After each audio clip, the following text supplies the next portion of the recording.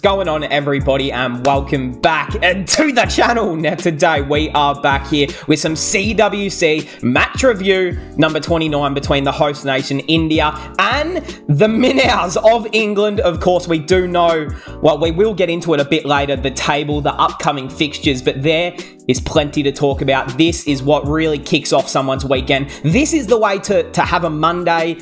Honestly, there's not much better than this right now. England are officially out of the World Cup. They lose by 100 runs again, and I want to say cricket is officially dead in that country. They are officially done. Joe Root should retire and work at Subway.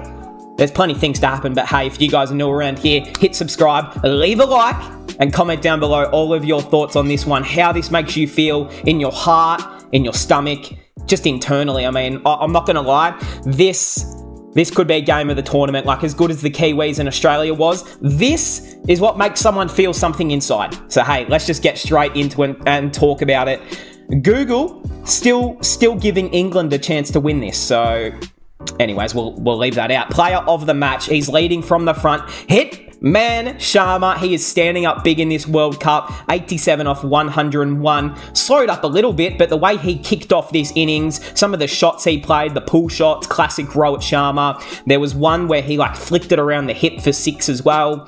Just horny stuff, arousing. Hitman, you know, obviously we've known, you know, the last couple of years as he's been captaincy, it was that whole, you know, awkward transition of Kohli being removed as captain and then moving Rohit in. It kind of left, you know, the fan base of India not knowing if it was a great decision.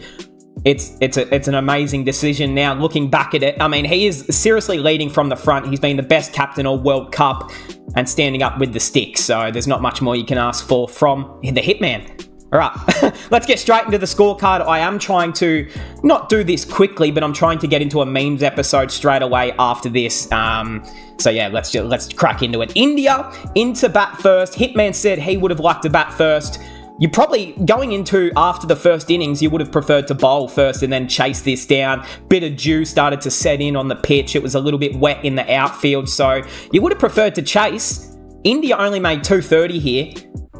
Like, they batted okay, but you think England, unless bearing crazy collapse like we saw, should have chased this down with advantage conditions, but they completely make a mockery of themselves, and I think they're booking their planes back home to Birmingham right as we speak. Let's get into it. India, we just spoke about Hitman, but again, sexy, super. I'm trying to think of Rohit Sharma things. He deserves a couple of Vada Pavs after this. Give him what he wants. He might be dining with the Pakistan team because they have all the carbs over there, like Imam ul Haq said. So yeah, just great old stuff around here. Does fall short of 13 from that ton, but he's playing just a selfless. Every innings that he is playing, like, he doesn't care if he's getting the milestone, he doesn't care if he's getting 50 or whatever, he's just playing to set his team up from the get-go, and this is exactly what we saw during the Asia Cup, and now he's like taking it to another level. So yeah, you do love to see that. Like, this is so strange to see Hitman only the 3 sixes and only a strike rate of 86, which normally you see him over 100, but it just shows a captain's innings. When wickets started to tumble, he had to hang around. So yeah, love that. Shubman Gill, unfortunate. I mean, gets a good ball there from Chris Wokes. 9. He's gone for 9. Hasn't been, like, he's been okay without being great since returning. Good game against Bangladesh where he looked pretty good. And then this is unfortunate. Virat Kohli, a duck of 9 fucking balls. It's hard to put into words what we saw, but it's okay. Just a little blip on the radar. Wanted to give his favourite England player, Ben Stokes, a free catch, which I find heartwarming, as we know he loves Ben Stokes. And yeah, it's all just a bit of kindness, warming up for the next game. There's nothing wrong with that. He didn't want to waste a good innings on Minnows of England. He wanted to save a good knock against good teams. So I totally get that from Kohli. I 100% get it. Shreyas Iyer, another short ball gets him out. It's concerning. Like, I think the last game he went out to a short. There's too many times Iyer is going out to a short delivery to something that he should just pull down to the ground as a pull shot or commit to it and try and pull it for 6. I think he needs to get in the nets with Hitman and teach him how to play a fucking pull shot properly. But he goes for 4 off 16. Not ideal. It's definitely not ideal. And they were looking like they could have crumbled here. Thankfully, Hitman stayed out there. KL, again, not like a blitz of an innings, but they just had to build another little platform. 39 off 58. He skies one. Out he goes. Surya Kumar Yadav. This is why you have someone as good as him in the squad, on the bench, ready to come in and make an impact. We know no Hardik. We know the last game, Surya got absolutely fucking burnt by Kohli when he got run out. So he didn't get much of a chance to really show an impact this World Cup. Keeps his spot and makes an impact here late. I mean, India could have really fallen away here for under 200, but thankfully Surya, 49 or 47, 4 fours and a 6. Again, just enjoyable to watch. He always damn is, making a mockery of David Willey until he got him out, so that's okay. Doesn't matter. 1 short of a 50. Selfless. Jadu. Oh, hold on. What's my mouse doing? Did you guys see that? I'll edit that out. That's just my dodgy mouse. I need to buy a new one. Anyways, Surya, no, spoke about you. Jadu, 8 for 13. Look, absolutely plumbed by Dil Rashid. Bowled well, I thought. Did the spinners for some point. Sham God did nothing with the bat, but what he did with the ball we'll get into. Bumrah hits a nice 4, and then 16 off 25, run out off the last ball, and Kuldeep Yadav also hit himself a boundary, 9 not out off 13. So 230. You're not feeling great about that. Like, obviously you can defend anything. India's got arguably the best bowling attack in the world, but probably doesn't feel enough into the bowlers here, though. So, okay. Now, I'm normally the man who's not a big David Willey fan. He's probably the pick of the bowlers here for England. 3 for 45 off 10. Did take a few wickets, but the man, I mean, Hitman destroyed him early, let's be real. Chris Wokes bowled okay. 2 for 33 off 9. Adil Rashid, 2 for 35 off 10. Mark Wood, 1 for 46. The Lucknow Super Giants legend, back in his home ground there. Not an ideal homecoming. Liam Livingstone, the Punjab Kings legend, did not bowl well. None for 29 off 4. And Moeen Ali, none for 37 off 8. So, like, you look at the bowling scorecard, and it's a pretty solid performance all around there from the Pommies. Like, there's nothing there that says we've got carded, we've made a mistake here. That's an all-around great effort. But then you've got to go and do it with the bat. I don't know if they know that, you know, you do one side of the game and then you need to do the other side of the game just as well to win. And they decided, no, we're okay with that. We're going to have an early night and go hit the town. So I get that. Like, it might have been free drinks all night or something, or I don't understand. But they wanted to get out of there as soon as possible. Let's get into it. England. Fuck me. Oh, England, what are you doing? The defending champions. We appreciate the laughter. Of course, 2023 has been a somewhat tough year, like usual, and they're giving us lots of entertainment here late in the year, so makes you just feel, oh, damn, it makes you feel good, doesn't it? All right, into it. They started okay. What were they, none for 30? So they were none for 30. They lost the first wicket of Dawid Malan, who gets a rocket there by Bumrah. Bowled so well, did Bumrah and Sham God early, Siraj. That is what they do. They give you nothing early, and that pressure is on early. Like, you just try to then play shots because you've had such a slow start. Chop on, see you later. Like, Johnny Bairstow, of course, gone for 14. Dawid Malan chops on, he's gone for 16. Under pressure, and it just all fell away very, very quickly, didn't it? Alan DeGeneres, Joe Root, he gets... Look, with all due respect, a great delivery there from Bumrah. The man was just on, none for 1. So a golden duck. Ben Stokes...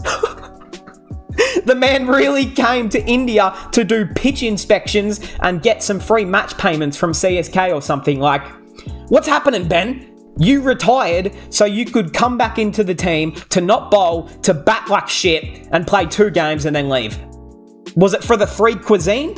Do you like Indian food? Is that what gets you to go over and unretire? But anyways, I guess well played, and I guess you'll have a moral victory in the Ashes next time, so that's okay. Josh Buttler. It's been a horrible tournament for him, the skipper, let's be brutally honest. The man won the orange cap in the IPL in 2022, I think it was. He comes into this World Cup. I'm expecting something pretty big. He embarrassed his entire nation. It's time to go back to Ireland. Moeen Ali, 15 off 31. Livingstone, 27. So, look, Punjab King legend tries to do something at the end, but it's just not enough. 27. Kuldeep Yadav. Oh, the man, the myth, the legend. There was also which delivery? This one of Josh Butler. Oh my goodness. Good luck playing it. Like, with all due respect to Butler, it's a tough one. Kuldeep Yadav to Butler. Out. Castle, what an absolute beauty. Josh Butler stands there in disbelief. My word, he did. He had no idea what happened. I don't think many people at the ground knew what happened except for Kuldeep. More magic from him. So, yeah, pretty much all over Red Rover by that point. Chris Wokes, he's gone for 10. He gets stumped. It's never a good opportunity. David Willey, the all-rounder. He's probably batting a bit low for an all-rounder, but 16 not out off 17. Adil Rashid, 13. And Mark Wood, he tried his best, but he gets an absolute Yorker from Bumrah, and he had to walk off. And that was the game wrapped up. India thump England by 100 runs. It's just embarrassing for the Pommies, but all around, the credit has to go to India. Fielded well for majority, batted very... You know what? I was about to say batted very well, but...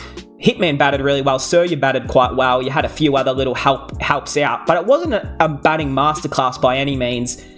It was the bowling side of things, wasn't it? And just the heat they bring. Bumrah, 3 for 32 off 6.5. The man he didn't even have to bowl more than 8 overs.